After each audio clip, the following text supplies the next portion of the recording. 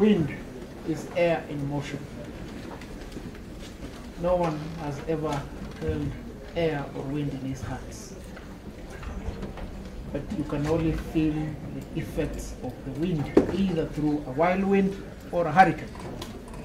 And he whosoever doesn't take cover will never notice the killer punch of a hurricane or a whirlwind.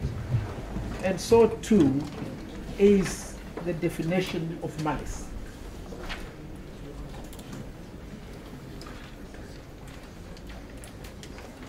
It was the submission by my learned senior, Mr. Qureshi, as well as my colleague, Mr. Bitter, that the petitioner has not particularized the plea of malice, neither has she given evidence of malice.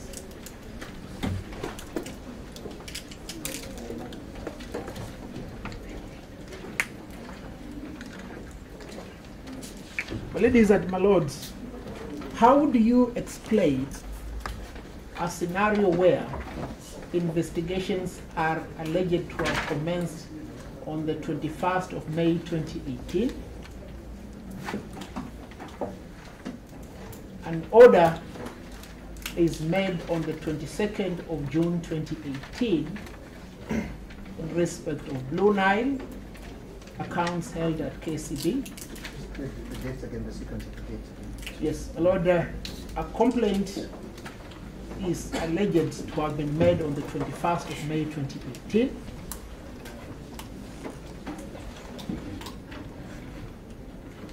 An order is made on the 22nd of June 2018 directed at Blue Nile in respect of its account with KCB. That order is taken to the receiver manager of Imperial Bank. The receiver manager, Mohammed, claims to have sought legal advice, and as a result thereof, released the banking records of the petitioner for scrutiny.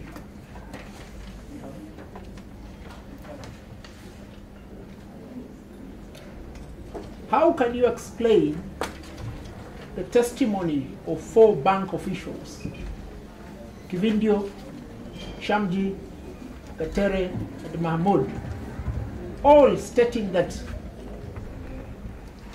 we will follow this commercial transaction, we will follow the undertaking? But we can't do that because the DCI has taken the file.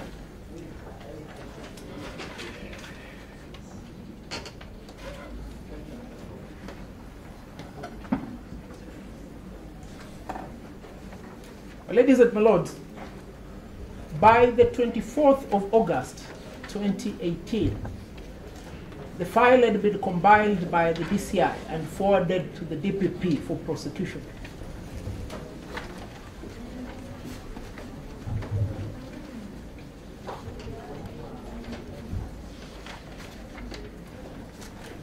The monitor lizard has limited hearing ability, so it must be very fast to respond to the wind.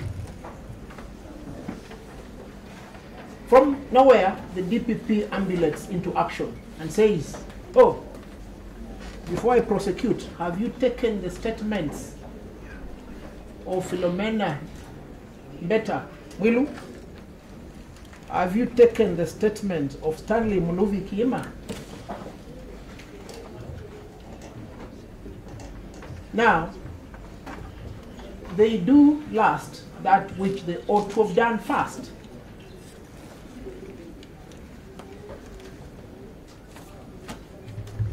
On 27th of August 2018, it's a Monday. The petitioner wakes up to a headline that she will be arrested.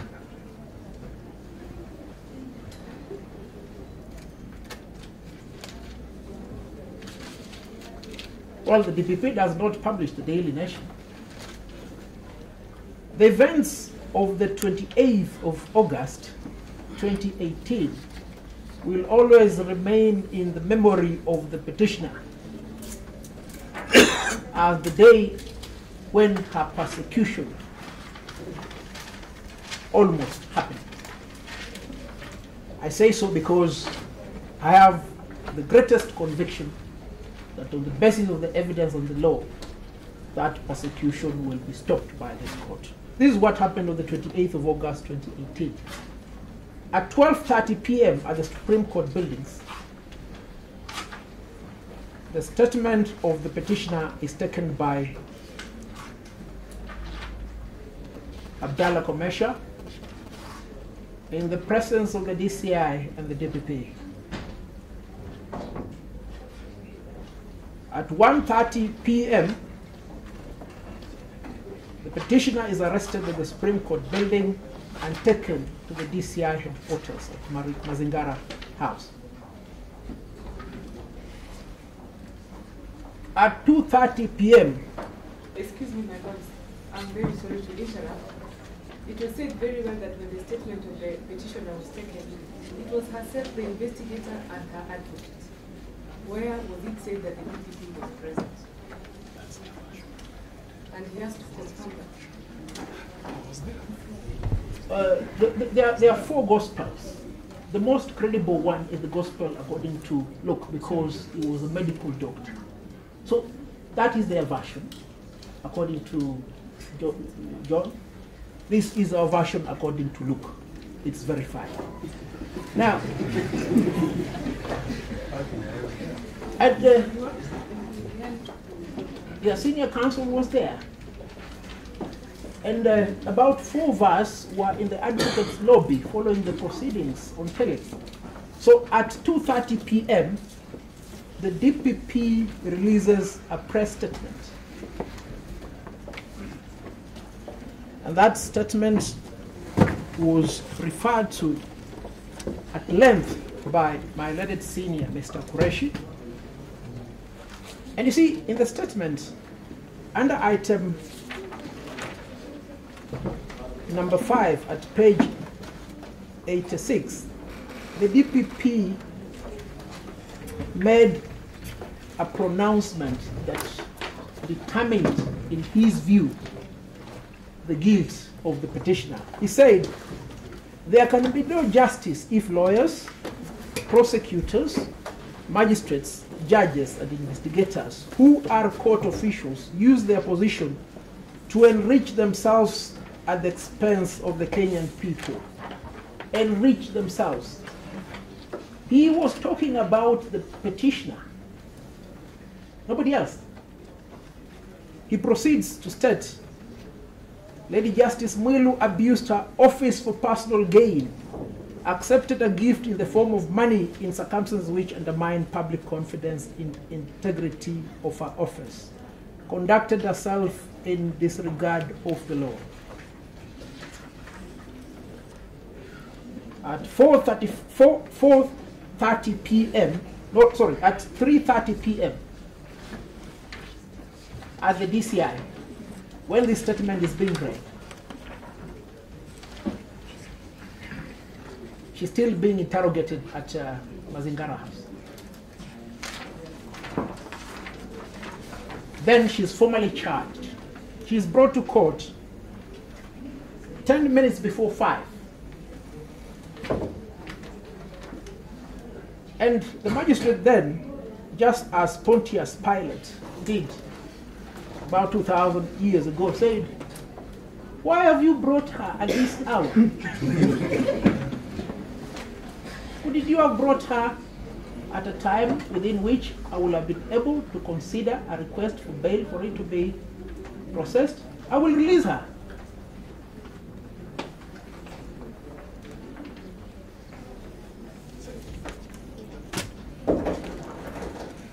Now, these are the devastating effects of a hurricane or a wild wind. You will not see it, you will not catch it, but you will see. That is malice. One decision which we relied upon, but which, with your permission, I should just read. In the case of Republic versus Director of Public Prosecution ex parte Praxidis Namosi. Praxidis Namosi is one of us. She's an advocate. She was also a magistrate at one point in time. I made an appearance as an advocate before her on the 17th of June 2003. So I remember her very well. You will find the relevant extract at page 199 of our initial bundle.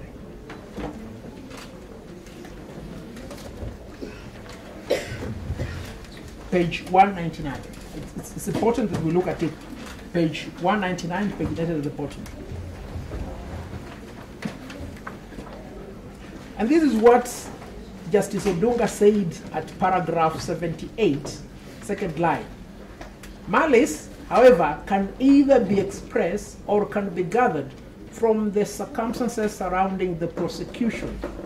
Then further down, he says, in other words, the police or any other prosecution arm of the government is not a mere conduit of complaints. And then he concludes in that paragraph, neglect to make a reasonable use of the sources of information available before instituting proceedings may therefore be evidence of malice and hence abuse of discretionary power. We've been told, go and make that lamentation before the trial court. Why should we go there?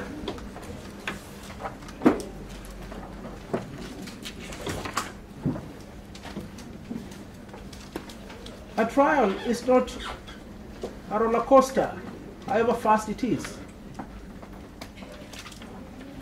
And Justice Richard Glover underscored this fundamental tenet of fair trial when he made the decision, appearing as number 9 in our initial list, the case of Vincent Kibego Maina versus the Attorney General.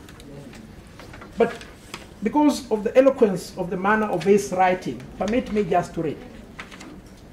You'll find this at page 144 of the initial bundle.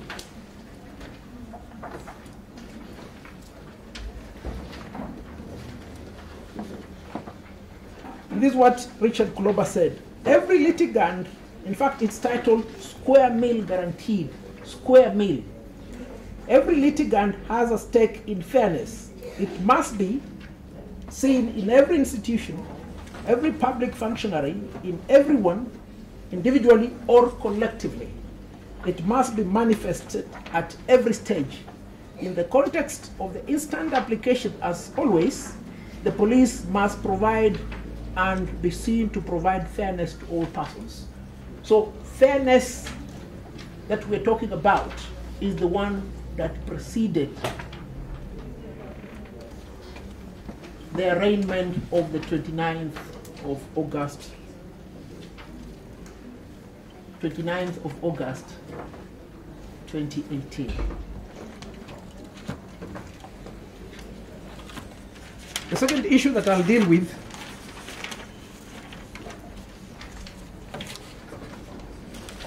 was dealt upon at length by my learned senior, Mr. Qureshi. And he said this: Imperial Bank lost close to 34 billion shillings.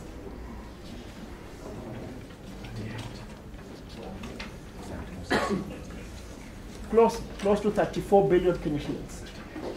We've indicated these 34 billion Kenya shillings is the subject matter of HCC number 522 of 2015. If at all the petitioner was one of those people who occasioned this loss, why is she not in that case as a defendant?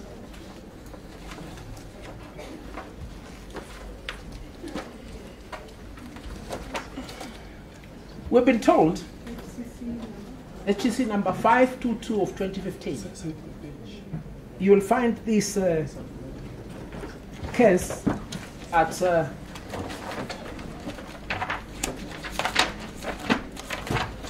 page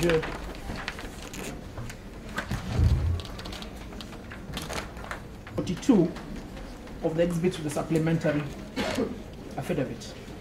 The case is there.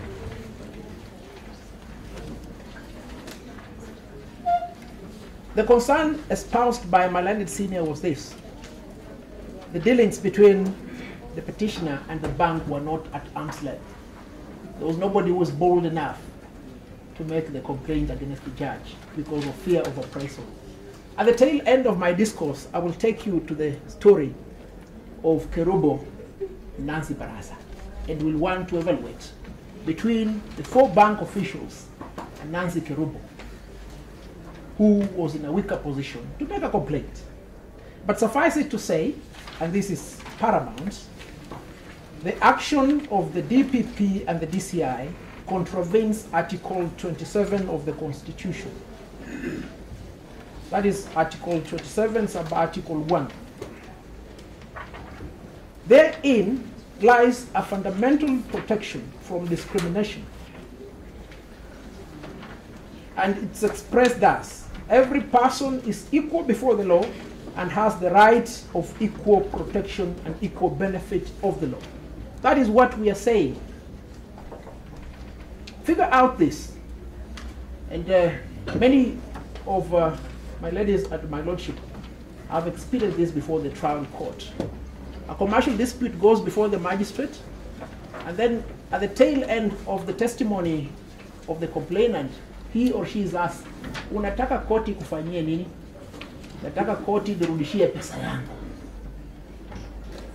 Ideally, the complaint, if any, from the bank is a complaint for money. How will that complaint be remedied in the intended criminal prosecution? It can't. It is not there.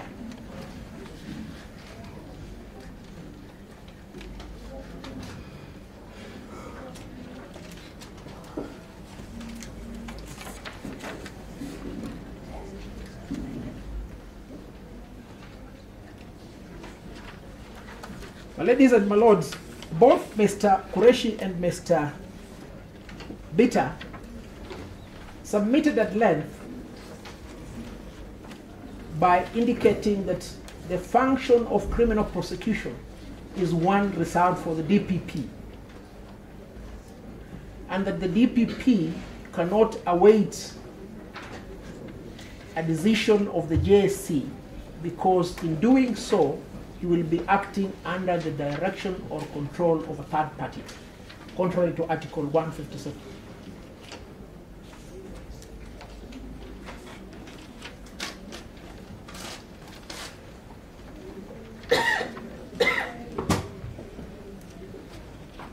But that was not any of our plea. In fact, our plea was the contrary. The petitioner's complaint was there is no legal and factual foundation for this criminal charge.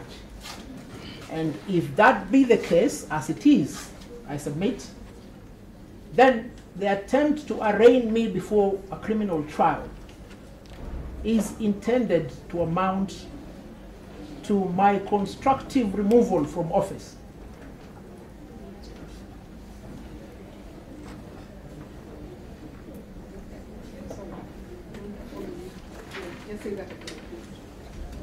The petitioner's plea was that first, there is no criminal case.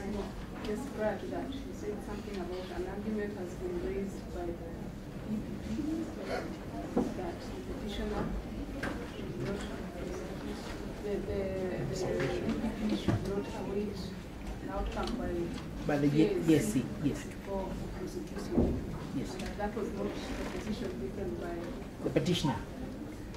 We have not said that wait for a decision from the JSC. In fact, we have said there is no criminal case against her, and that this is a roundabout way of constructively removing her from office through arraignment before a criminal court.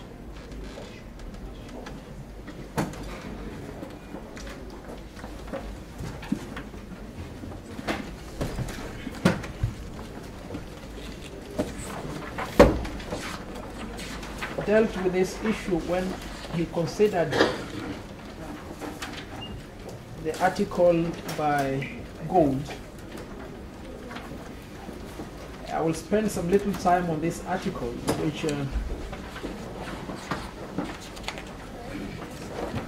which your lordship and my ladyship will find at page 299 all the way to page 323.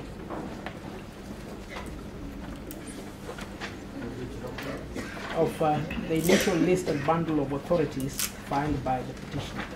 This is a list dated the 13th of September 2018. It's filed in court on the 14th of September.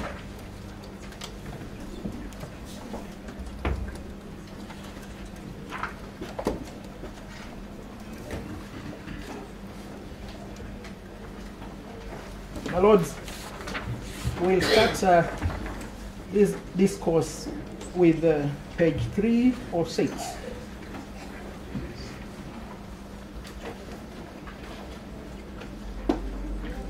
Page 306, under temporary immunity from criminal prosecution.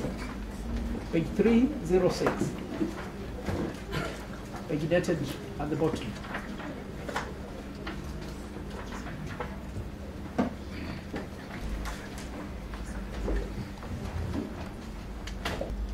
Posits as follows. He says, similarly, public policy suggests that temporary criminal immunity for a sitting judge outweighs the detriment to the society that the immunity creates, because the immunity facilitates an independent and biased judiciary in the same fashion as does civil judicial immunity. It is a public policy consideration. Under Article 10 of the Constitution, public policy is underscored in the making of decisions.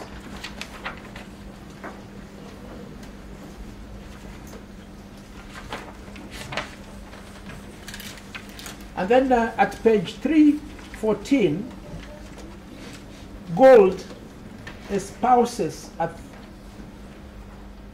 policy founded upon American jurisprudence at page 314. It is called impeachment before arraignment. Impeachment before arraignment. And he suggests that impeachment before arraignment is proper because a criminal prosecution, that is under item 2, is tantamount to removal regardless of whether it results in an acquittal or a conviction.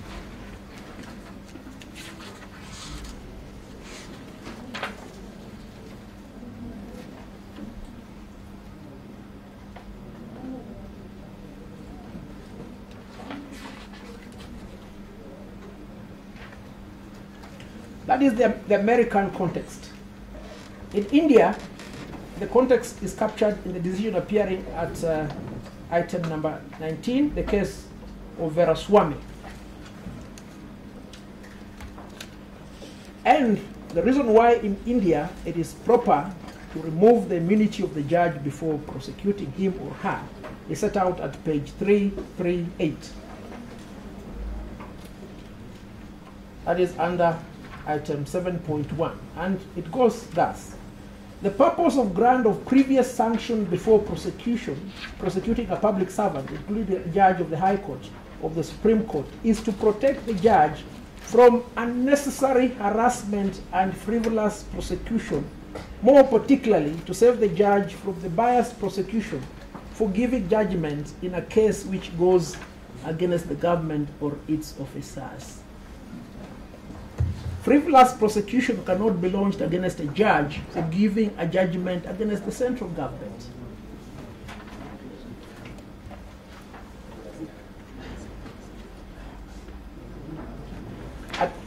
At page 409, all the way to page 4010 of the same decision, that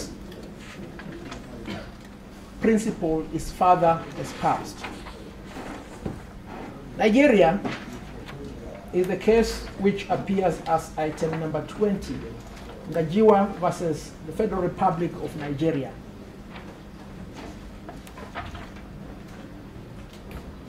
In that case, a judge of the Supreme Court faced a complaint of, amongst others,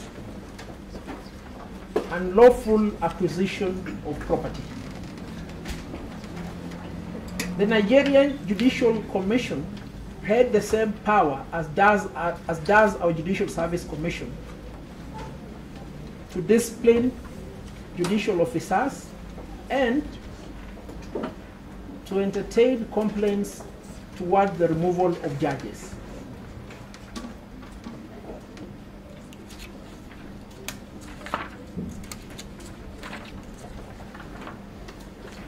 Now, when the judge was arraigned before the court,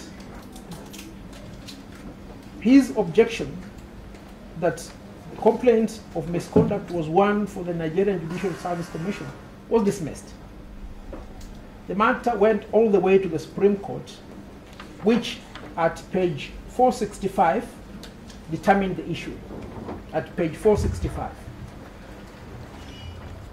And this is what the Supreme Court said, 65, immediately after paragraph D.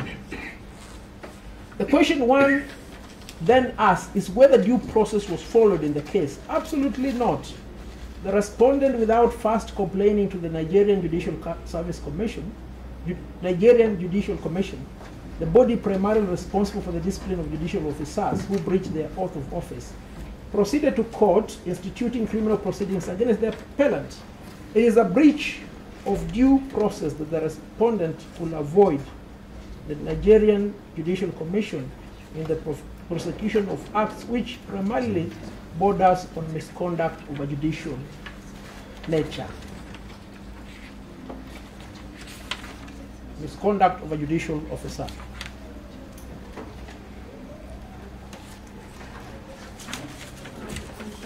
Yes, ma'am. Just assist the court. Because you know there's some decisions which are made at a particular time or point in the history of the country, which later on, when you look at the history of Nigeria was this decision being made. If you're aware, if not, that's fine. We'll do our own background.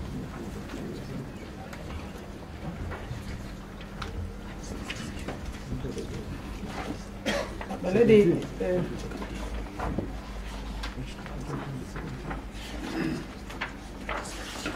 yeah, it was a 2017 decision, this one.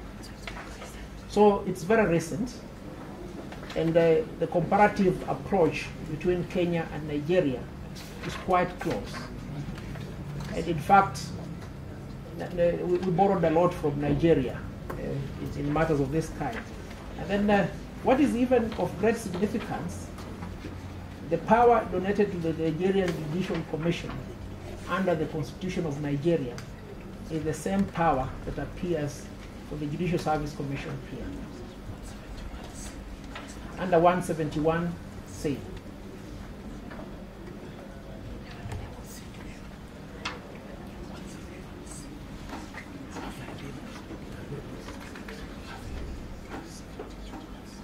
Yes, and my ladies, you will find this at 172, sub-article 1C, where the Judicial Service Commission is the body tasked with receiving and investigating complaints.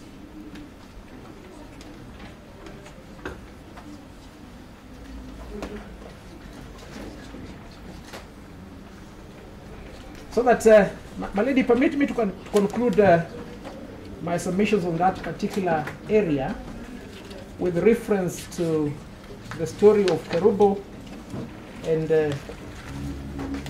Nancy Baraza. And this is very important because it allays the concern raised by my learned senior that the caliber of the judge could not permit a complaint to be made towards the recovery of the alleged monies. You will find the determination commencing at page 483. But what is of relevance to this issue is at page 490, the framing of the charges against the judge. If you look at the statement of gross misconduct and misdemeanor, the judge was accused of threatening to shoot Rebecca Kerubo with a pistol.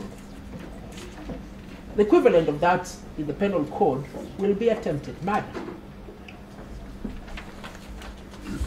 At page 491,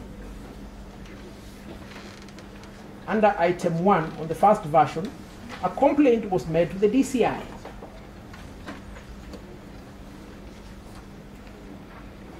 The court will have an opportunity of interrogating this matter further, but it goes to demonstrate that there are instances where if the complaint against a judge is one of misconduct, then there is the duality of regimes, and the first port of call is the Judicial Service Commission.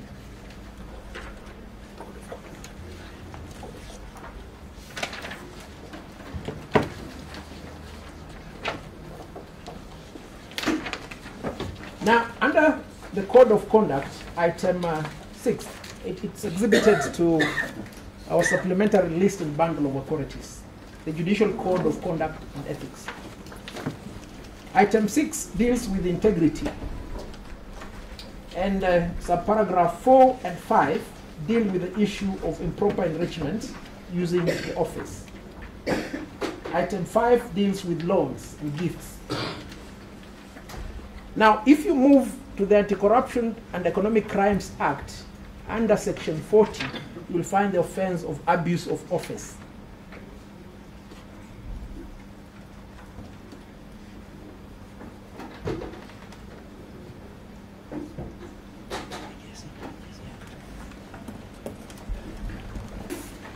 It is alleged that the use of the letterhead on the 15th of August 2013 was abuse of office, then that abuse of office is an integrity issue. Why do we say so? Because it is claimed to be manifest in the use of the judiciary letterhead.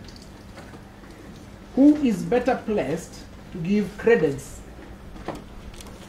to the propriety or otherwise of that charge than the employer? But we're not saying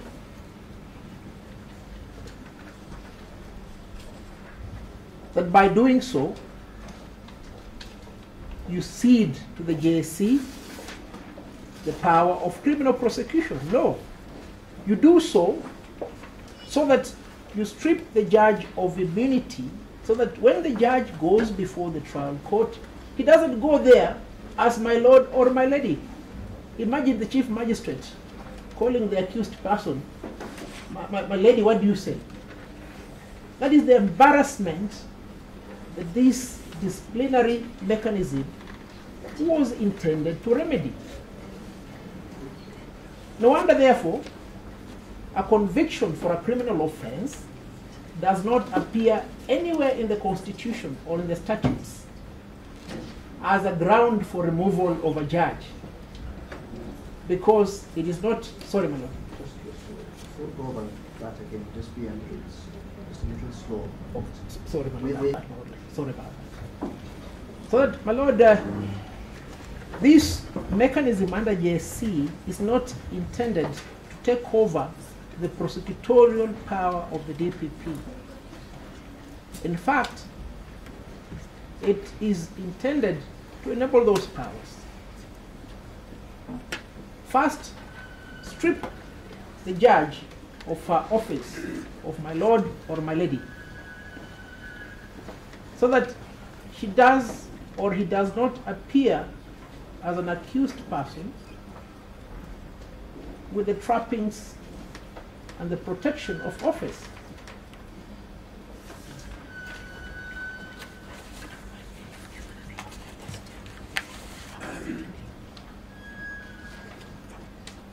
So it follows, therefore, that the attempt to pursue a complaint which, in our opinion and submission, does not lie in the beginning through the criminal process will amount to the constructive removal of the petitioner from office.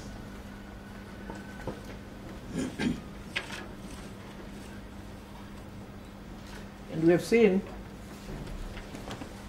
our predecessor, though facing a criminal complaint of attempted murder, was first stripped of her title, and thereafter it was left to the DPP to make up his mind on whether or not to prosecute her. And that necessity is a necessity of public interest. In conclusion, my ladies and my lords, allow me to refer you to the Judicial Service Commission Act, that part that deals with the discipline of judicial officers. It is comparative because this one relates to magistrates. So that in the disciplining of magistrates under the third schedule, item number 18,